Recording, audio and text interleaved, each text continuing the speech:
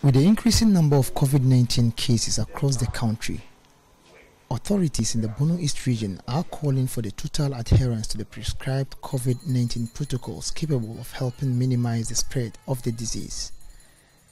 The region, which had only 6 active COVID-19 cases as of June this year, currently have a total of 77 cases, an indication that over 70 new cases were recorded in the past 2 weeks.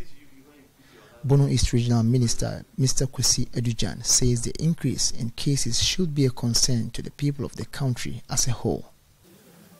The Delta variant of COVID-19 is rising.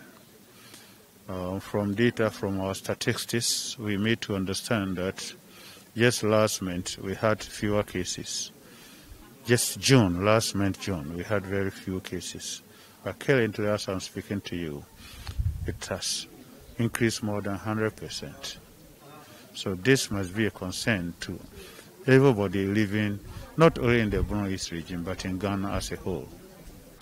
He, however, called for a strict adherence to the protocols and asked that the RCC, together with the Regional Security Council, would work towards ensuring that there is strict adherence to the safety protocols as advised by health authorities. We want to get to our people that it is essential, it is very critical that we observe the COVID-19 safety protocols.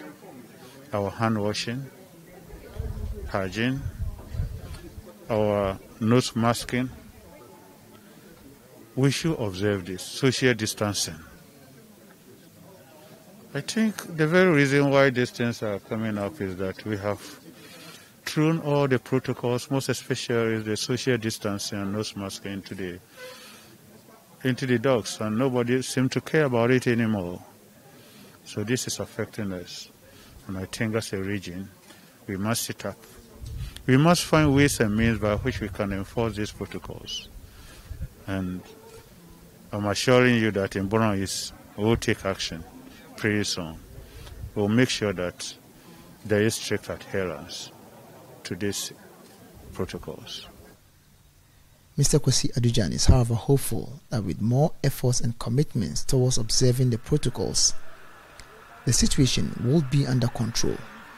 Reporting for Joy News, Anas Sabit, Tichiman.